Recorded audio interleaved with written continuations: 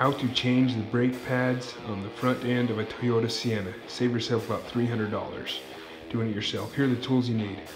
You got some zip ties, you got a C-clamp, wire brush, some grease, a brakes parts cleaner, WD-40, loosen up the bolts. You got the brake shoes themselves, brake pads, and a socket wrench, open-end wrench, and a screwdriver.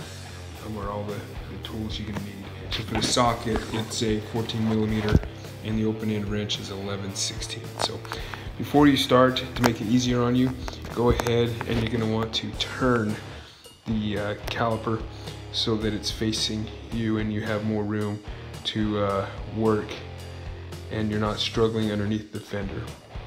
So first thing I want to do, I'm going to get the parts brake spray cleaner and kind of clean off the whole brake area.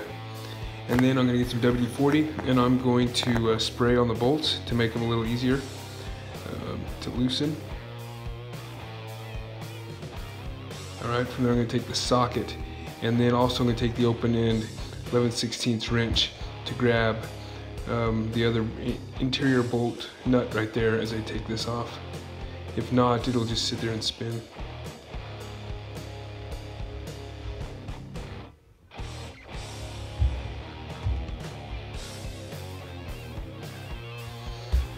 Alright, after you kind of break them down, it's pretty loose. You can just take them out by hand and set them on the side. Pay attention where you place them so you don't lose them.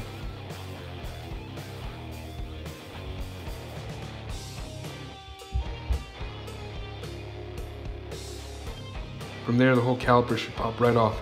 Now that's where I'm going to take my zip tie, slide it through the hole where the bolt runs, and just fasten it to the spring up here.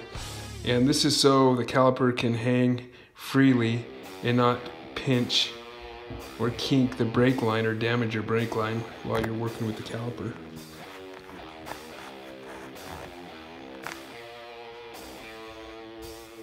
Alright, now I'm going to remove these springs right here. Those springs are used to kind of allow the brake pads to retract once they've been pressed. Now you can use the screwdriver to pop the brake pads off. Now I'm going to remove this bolt so I can clean it up and re-grease it, re-lube it up while I have the caliper apart. Just kind of spray it off here and then put some grease around the bolt so it'll slide freely and it won't get stuck. Pop it right there, pop that rubber seal on there. This one's kind of being difficult. And pop that off. Try not to tear that rubber gasket, rubber seal. Clean her off. It's a brake cleaner. Alright, let's get some grease on her. And just pop that right in, okay.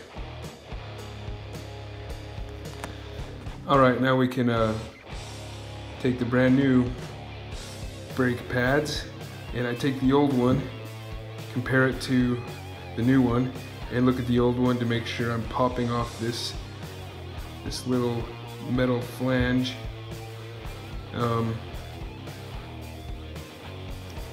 And that I have it in the right spot, and I'll compare it to the old one to make sure I'm putting it in the right spot for the new one.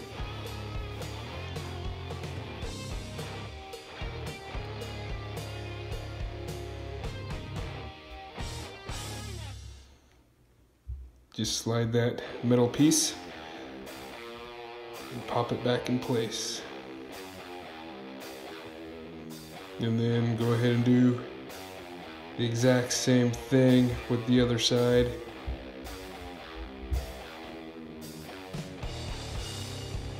Pop off that little metal flange. Put your brake pad right in place. Perfect.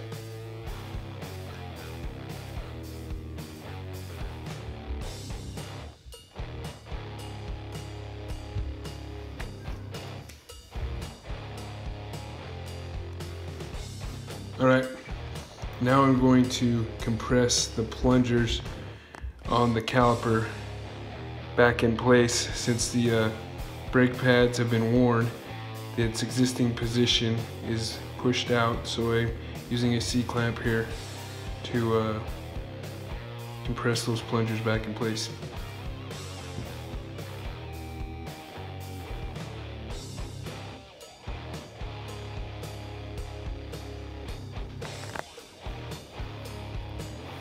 Alright, once that's compressed back in place, kind of spray it off, clean it off a bit, and I like to just put in the top portion first.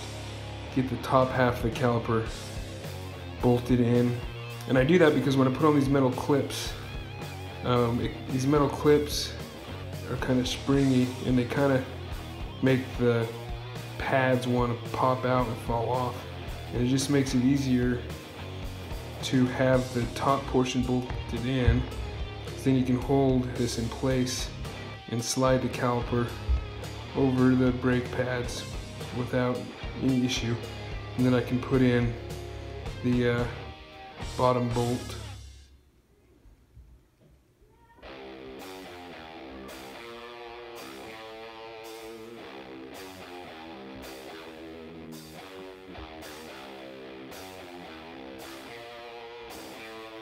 Alrighty, that's pretty much it. So now I'm just gonna take that 14mm socket wrench and with the 11/16 open end wrench and just ensure I have this tightened down and properly secure.